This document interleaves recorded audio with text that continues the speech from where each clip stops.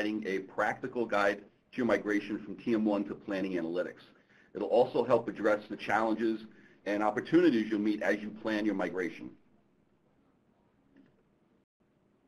Okay, first I want to go over just a couple of frequently asked questions. One being, will I be able to get a copy of these slides after the event? And is today's event being recorded for future viewing? And the answer to both of those questions is yes. So you'll also have the ability to ask questions during the presentation by simply clicking the Q&A menu located on the right-hand side of your screen. Type in your question, hit enter, and we'll do our best to answer them during the webinar or get to them at the end of the session. I'd like to introduce you to today's presenters. My name is John Prosisto. I'm the Client Success Manager with Revelwood. I have with me Rob Gordy, our Vice President of Professional Services, one of the partners of Revelwood. Okay, just about the agenda for this event. First, we'll go over a brief overview of Revelwood. I'll then hand it to Rob, and he'll give you a quick explanation of Planning Analytics. Since we realize that many of you have already seen demos, this will be a high-level description, as the focus of this webinar will be on the practical aspects of my migration and how we can help. We'll finish up with a Q&A session. Feel free to submit your questions, and we'll address as many as we can, or we'll make sure to get to you individually after the webinar. Now, just a quick overview of Revelwood. As an IBM Analytics Premier Partner, we cover a broad spectrum of business analytics solutions, but have particular expertise in the Office of Finance, covering all things related to financial planning and reporting. In our 20-year history, we've helped hundreds of Fortune 100 and mid-sized clients incorporate analytics into their everyday thinking. Our ability to speak business first helps us understand your biggest challenges so we can build solutions that help you gain a competitive advantage and drive improved outcomes. With that, I will toss it over to Rob. Rob, all yours. Thank you, John, and welcome everybody to today's webinar. So I'm going to start off describing Planning Analytics, but as John said, the assumption here is that all of you have either seen a demo or presentation from either IBM or Revelwood that helps you understand what Planning Analytics is. If you want to see one of the Revelwood webinars, those recordings are available by going to our website. So Planning Analytics is a rebranding of the TM1 product line. The most important aspect of it is that, number one, it has everything that the current 10.2, 10.22, the current TM1 has. It also has a couple of new features. The three big ones are the ones that we've listed here. Two of them are new user interfaces. And the last one, the other one, is more of a back-end feature. So the two new interfaces, one of them is called Planning Analytics Workspace. It's a web-based interface, and its primary purpose is for dashboarding, but it's also interactive. It also allows for data entry. In fact, it integrates with TM1 Web, so all of the TM1 web sheets and the power of TM1 Web that you're used to, it's all included in Planning Analytics Workspace. You may hear me refer to that from here on as PAW. The other new interface is PAX. PAX is Planning Analytics for Excel. It is, eventually, it will replace Perspectives, the tool that we've all come to know and love over the last 20 years or so. The good news is everything you've done in Perspectives will migrate fairly easily right into PAX. So all the DBRW formulas, et cetera, they will migrate. We're going to be talking about that and even demoing that later on. Finally, there's hierarchies.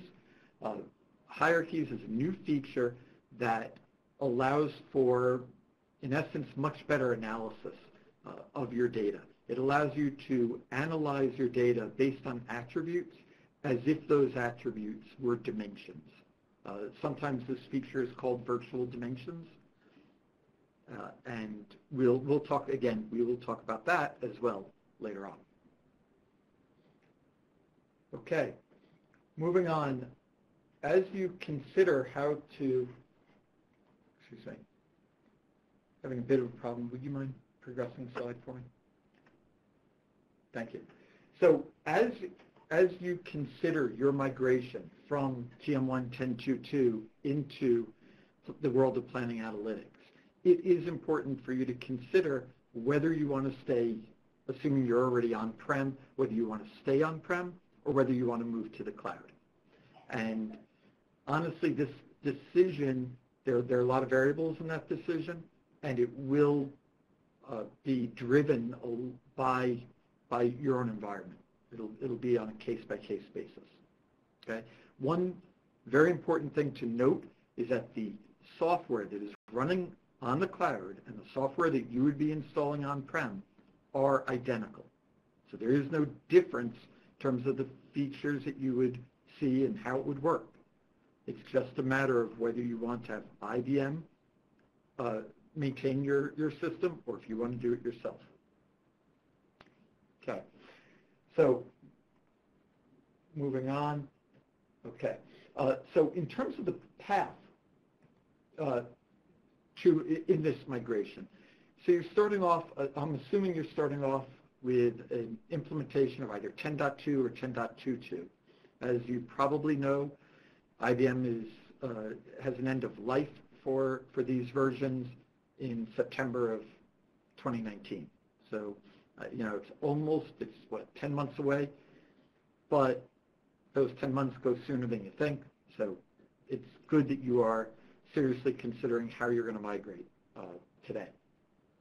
So as you can see from the various arrows that we've drawn on this diagram, there are many paths you can take. You can go from your on-prem 10.2.2 and go to on-prem planning analytics. You can also go to the cloud. We also even have clients that have gone from TM1 Cloud and ended up with Planning Analytics Local. So we've done just about every permutation here. So the one key thing to know is that the migration from a data perspective is all very seamless. Okay, your current database structures, cubes, dimensions, attributes, they migrate completely to the new environment without any work or any modifications. Okay. So what are the benefits and what will help you decide which way to go? Well, it comes down to, again, it's going to be on a case-by-case basis. Some of the things you may have heard from IBM, as well as other cloud vendors, whether you're talking to cloud vendors about your ERP system or your phone system or just about anything else,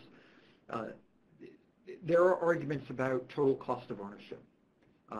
And I do believe that those arguments, are valid in many cases and maybe not so valid in other cases. It really will depend on how your IT infrastructure and your IT personnel, how that's all structured, whether they have the bandwidth to help you maintain your planning analytics infrastructure and application. Now, there is one key consideration in that planning analytics is being updated monthly. So every month, the cloud instance has a new update, and this isn't just bug fixes. It could have major features in there. Those same updates are then rolled out to the on-prem customers, or made available, I should say, to the on-prem customers within a month of them being available on the cloud. And because they are coming out at such a fast pace, I have been recommending to a lot of clients that they at least, even if they decide to go on-prem, that every quarter, or at the very least every semester, they consider doing an upgrade of their on-prem installation, because you are going to have many features and many new capabilities provided to you by these upgrades, as well as bug fixes. So you should consider that as you're deciding whether you're going cloud or on-prem. Okay. Now, on the hurdles when you go to on cloud, there is a small hurdle of being able to integrate with your on-prem databases. So if you have on-prem planning analytics, it's as simple as an ODBC connection. If you're doing it on the cloud, it can be seamless, as if it was an ODBC connection, but there's a bit of setup work that has to happen there. So you just have to consider that as when you're making this decision. The other item, and we're going to talk about this in just a minute, when you're thinking about your migration path, when you're migrating on-prem, you can take your path a bit more incrementally. When you go to the cloud, you have to move from perspectives to Planning Analytics for Excel or TM1 Web. That perspectives does not work well with Planning Analytics on the cloud. And I'm guessing that should not come as a surprise to most of you. That right now, if you try to use perspectives with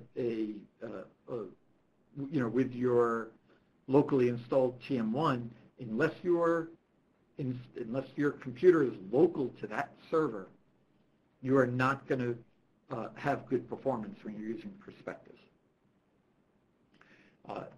I don't know about the rest of you, but my screen, I just lost my presentation. So I'm going to keep talking, I believe, as if that presentation is up there. Sure, load it up again. And let me hold 1 minute. I don't have it at all. Look at my screen. Okay. Kelly's saying load it up again. Okay. So I feel like this would not be a webinar if something like this did not happen. So figure this is kind of common. But I do want to start talking about, I think it just started again. So we're going to move to the next slide, which is discussing Revelwood's best practices for migration. So the migration that is, again, it's going to be customized in each case. But the best practice that Revelwood recommends is a three-phased approach. The first phase is to simply install the Planning Analytics software, the server and perspectives and TM1 Web, and in essence, you're going to move exactly what you have today into that environment. Okay? By doing that, of course, you're going to be moving off of 10.2.2, which means you will have support for your implementation beyond next year. So that's important. You'll also have some benefit in terms of performance, but you're not going to see the big benefits until you get into phases 2 and 3. So phase 2 is about moving to packs. So in essence, taking your perspective reports and modifying them as needed, hopefully minimal modifications, and start using them in packs and training your users to use the new packs interface. And then finally, after you're done with that, that's when we recommend really digging into the new features like PAW and hierarchies. Okay? So let's dig into each one of these phases. Now, I do want to stress that we do have clients where they combine these phases or even break them up a bit further, but a lot of them will combine the phases. For example, if you're moving to the cloud, you're going to, in essence, combine phases 1 and 2. phase one is a big part of it is about installation. If you're going to the cloud, it becomes a phase dedicated to understanding your new cloud environment and moving your data structures up into the cloud and your reports, etc. But you're going to need to combine that with phase two, which is the packs, introducing packs. But that's only if you're moving to the cloud. If you're going local, and a lot of our clients are, you get to take it in a more incremental way. So what's included in the basic upgrade? Well, it starts off with the installation that we were talking about, and it's not just installing TM1 server and perspectives and TM1 web, but it also includes installing the PAW server. The PAW server is what is needed for PACS and the PAW client to work. And we strongly recommend that you do that in phase one so that you're able to pilot and test those new features in your own environment. Okay. So in this phase, our best practices are, number one, keep the changes to a minimum. Okay. The whole idea of this phase is we call it lift and shift. It's just to get you into that new environment. Okay. Another best practice that we've come to realize over the last year as we've been doing these implementations, we recommend creating a separate server, usually it's a VM, virtual machine, to handle the web server and the PAW server. And the reason we recommend that, there are actually many reasons. One is for scalability, so that you're able to do things like load balancing. Another is for performance improvements, where you have one server handling that interaction with the client, and the other server doing the calculations, doing what the TM1 server does. And then finally, if you are a client that has limited PVUs, then those PVUs are only counted on the TM1 on the database server. They do not. You don't have to worry about the CPU and the power that you're putting behind the PAW server and the TM1 web server. So by separating them, you can basically get the most out of your licensing. Okay. The other best practice that I really want to emphasize is this idea of planning for your next phases. Definitely take the time now during this phase to think about and really plan out what the planning analytics for Excel migration is going to look like, or how you might want to use hierarchies, or how you might want to roll out PAW to your user base. Okay, one other item, and again, this came from hard learning, let's say. The TM1 web implementation, when you use single sign-on with TM1 web, and you're using the single sign-on that's built into TM1, that sign-on is difficult to set up in TM1 web. It works when it is all set up, but it does take considerable effort to get that working. So it's just something to keep in mind. Also, you may want to consider using Cognos Access Manager instead of using Active Directory single sign-on integration that's built into TM1. Okay, let's move to that second phase, which is introducing planning analytics for Excel. So what do we do during this phase? Well, we hopefully by now have reviewed and planned out which reports are going to be migrated. So at this point, we do recommend that our clients take a look at their standard reports. And when I say standard, I mean centrally managed. And those reports, see if they're being used. And if they are, then put them on a list and part of this step, you're going to modify them if need be, and more importantly, test and ensure that they work properly in PACS. If you are a Revelwood client that uses Dynamo, Dynamo is Revelwood's reporting tool. That tool does not work with PACS. We are investigating alternatives and being able to have a similar tool in PACS. But what's important here is that much of the functionality that's provided by Dynamo is also provided by active forms. So if you are one of those clients, there would be an effort to convert your Dynamo reports into active form reports.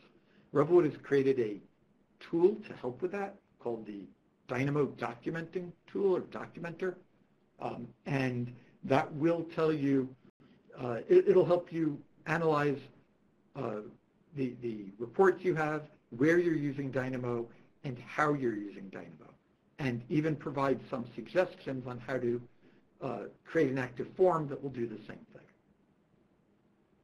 Another item is that if you use VBA code in your worksheets, especially code that makes calls to TM1. So for example, TM1 refresh, which does or recalc, which does a recalc of the workbook. Those calls, there is a new VBA library for PACS. So the conversion of your old VBA to the new is actually pretty straightforward, but it is a step that you need to take. And finally, there's converting the action buttons. So if you have action buttons in your current workbooks and TM1 web sheets, Planning Analytics will convert those automatically, but you have to do it as one of the steps. So basically, you can open up the workbook and say, convert all the buttons, and it'll convert the buttons for you. So they still have action buttons, but they're implemented in a different way in Planning Analytics for Excel.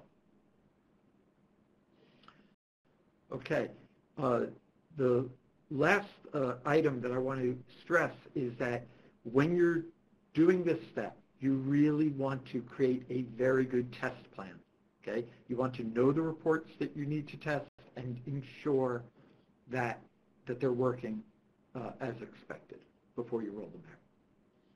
Okay. And of course, Revelwood has, can help to a large extent creating that test plan.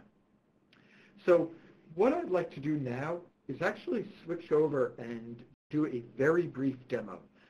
So a lot of our clients were concerned at this step, at the PACS step, worrying that their current reports won't work. And I want to relieve some of those fears. So let me click here, and there. Okay. Hopefully everybody's going to be seeing a nice sunset, which is now being replaced by a screen that should be showing perspectives. So again, this is the tool that we all know and love so well. So I am right now looking at a planning sample, which that comes with TM1. And I'm going to open up one of the views, goal input. So here's my view, right? Just has a handful of counts on the side, time across the top, and a handful of selectors. I'm going to create an active form from this. Okay, so hopefully that's familiar to a lot of you. The advantages of active forms versus just taking a slice are that you're able to, for example, double-click on items and be able to drill down. It also, as you may have noticed, it handles formatting much better than just creating a slice. So all this color coordination here. And that formatting, again, most users or most admins have seen this before, but I'm going to make a change to the format. So for example, this blue area, I'm going to highlight it up here in the format area, and I'm going to make it bold. Okay? So now, if I come back to TM1, back to form, and I rebuild this current sheet, you'll notice now those lines are in bold. Correct? Okay. What I'm going to do now is I'm going to hide this area, and I'm going to save this document. So actually, the way I'll save it is by closing it. Say yes. And go here. Oh. Excuse me.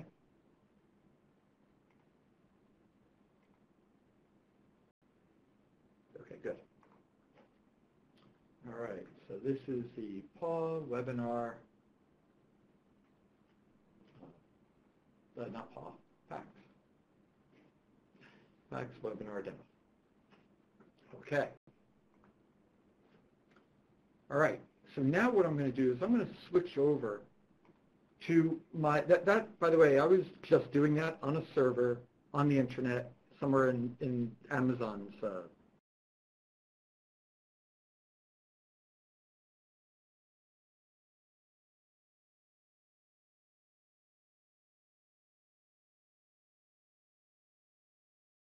server farm.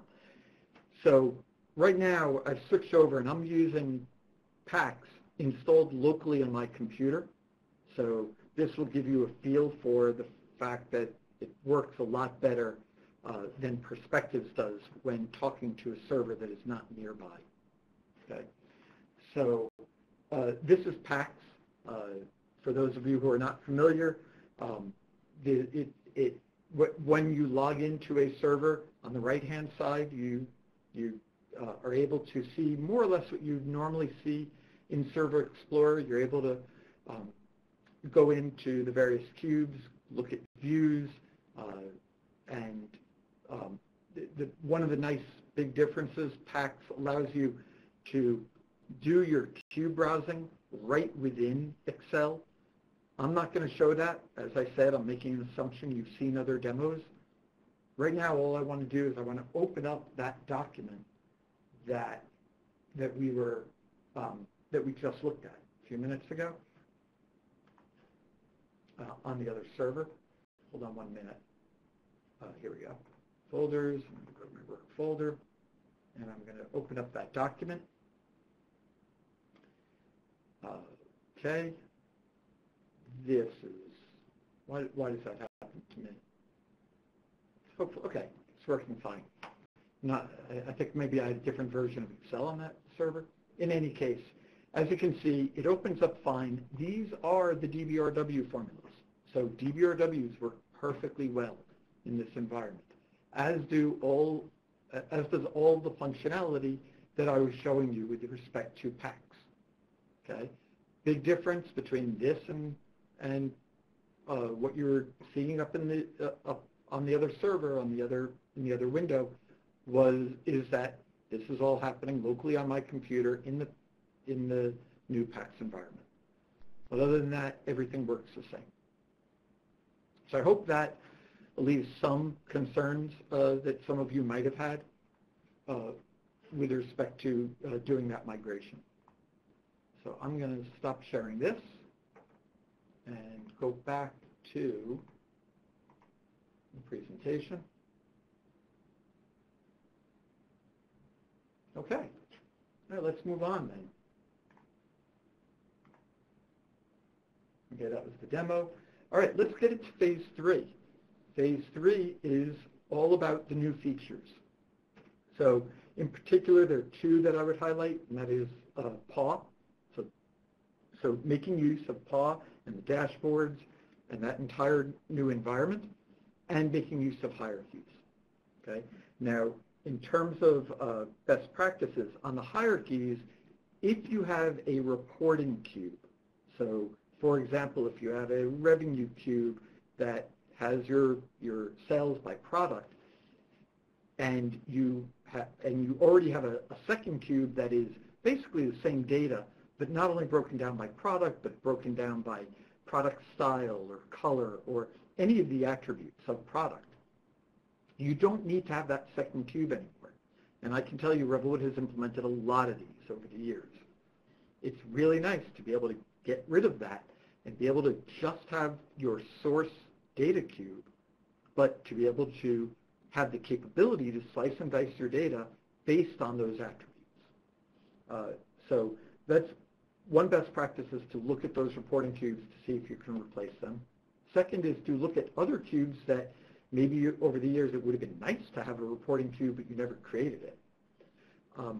Third, you're going to want to use TI to do the maintenance of these hierarchies.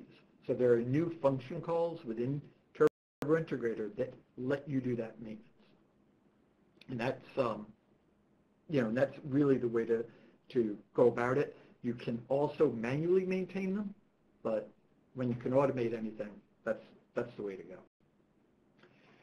Now, as for PAW, our recommendation is to create pilot instances where you start with some user group and have them start using PAW. And for typically the admins or the developers will create the first dashboards, but then to have the users be trained to manipulate those dashboards and create their own.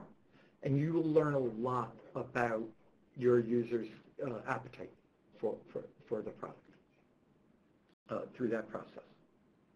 Okay, let's keep moving here.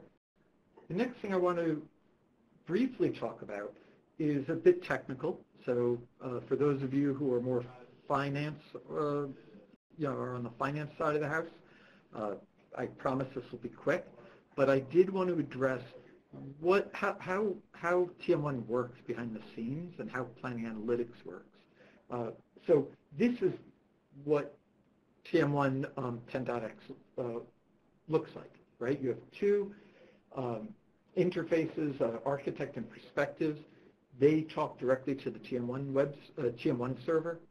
You also have a browser option, which talks to the TM1 web server. And the authentication is done either by talking directly to Active Directory or using Cognos Access Manager. So what does it look like in the new world? So remember, when I started off, I said that Planning Analytics has everything that the current TM1 has. And I hope this diagram emphasizes that. So as you can see, all of the current pieces are still there, and what we've added is the two new interfaces, PAX and Planning Analytics Workspace, and they talk to a new server component, which is the Workspace server. Okay. So one important thing to note is that this server, although it's called the PAW server, it is required for PAX to work, because PAX communicates through that.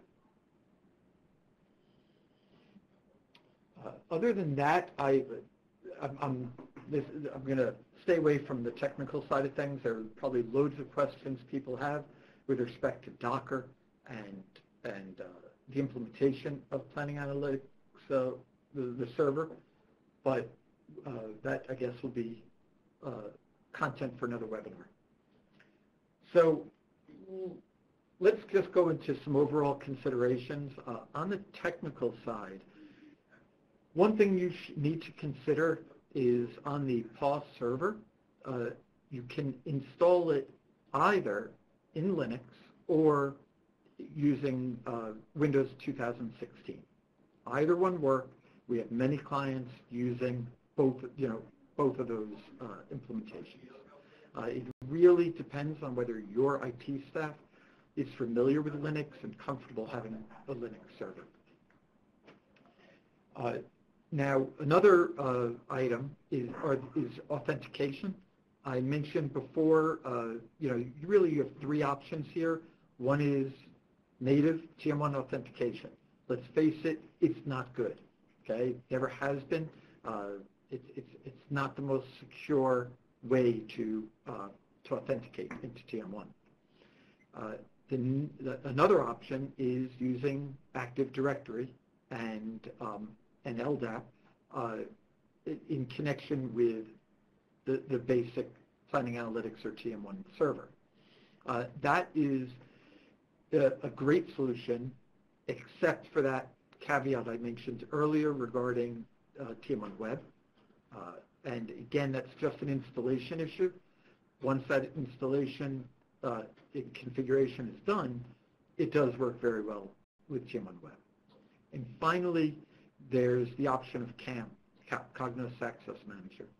And if you haven't used it before, you should consider it because it will work the same way across all the environments, including TM1 Web. But it does require maintenance to be done, a user and group maintenance to be done in a product outside of TM1. The other item I wanted to emphasize here is Planning Analytics Administration and Planning Analytics Modeling.